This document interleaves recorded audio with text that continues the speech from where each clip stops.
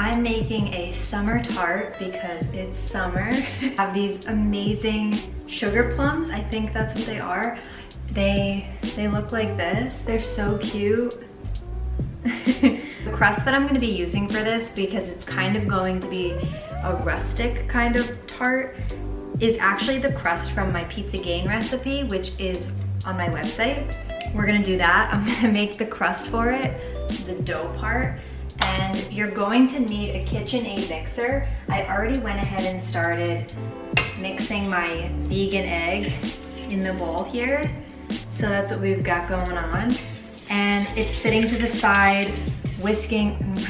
It's sitting to the side and just getting kind of like thick and goopy. So that's over here. And then while that's sitting, I'm gonna add all my dry ingredients.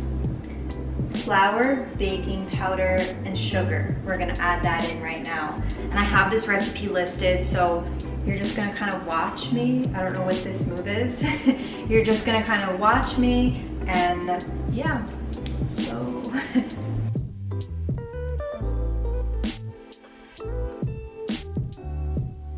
So I have all my dry ingredients in here, and I'm just gonna mix them together. Then we're gonna go ahead and add a softened stick of butter and like some of the other wet ingredients, as well as this egg guy here, which is pretty much good to go at this point. Yeah.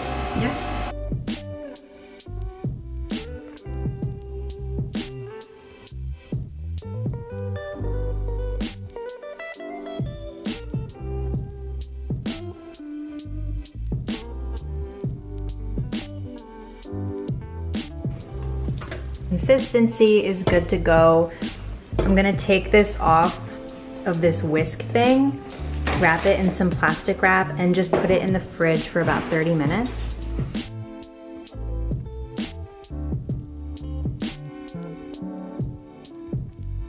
Listen, I realize that I'm not like a professional baker. I know this probably looks different if you're somebody who does know what they're doing with baking.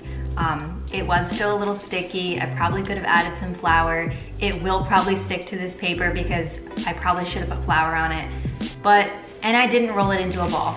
But honestly, this is realistic for me. I'm gonna throw this in the fridge just as it is. And yeah, we're gonna just work from there. I'm gonna start making the filling for this plum tart thing that I'm making. And if I haven't mentioned yet, this is a sugar plum tart. So it's like stone fruits wrapped in this dough, which is a little more rustic than like a pie or a tart that you might normally think of. So I'm gonna refrigerate this, start making the filling, and yeah. First thing I'm gonna do is give these guys a little bath.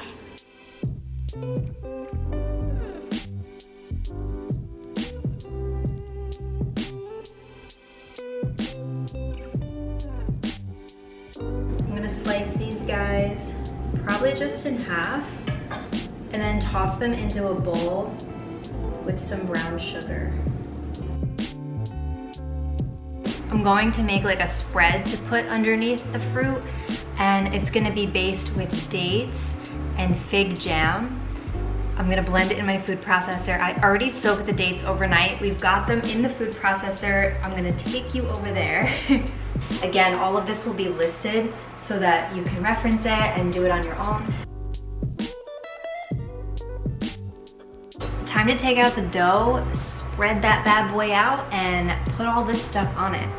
For the rolling out process of this, you can actually reference my PIZZAGAINA video because it's pretty messy, and I'm gonna shut my camera off. The dough is spread out. I'm gonna take this filling and spread it across and then top it with the fruits.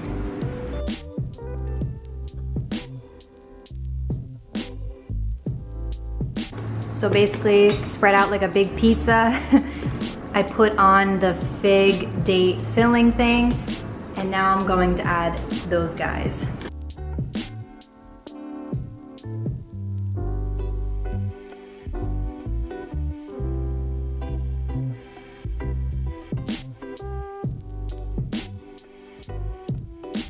We're gonna try to find a way to get this onto like a cookie sheet and then bake it.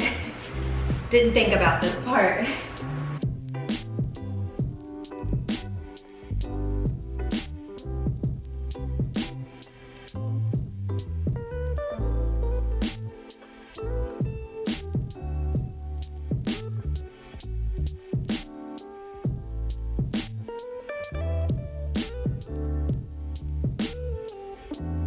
I'll explain how to do it correctly.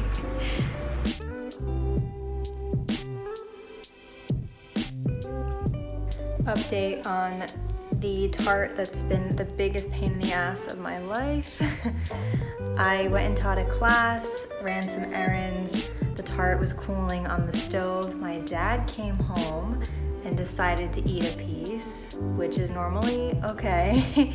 But I didn't put a note because I didn't know he was coming home, so he ate that piece. Luckily, I can push it together to photograph it, but moral of the story is you gotta go with the flow. And I was kind of upset at first, but it's gonna be okay. So I'm gonna photograph this. He said it was delicious. I haven't tried it yet, but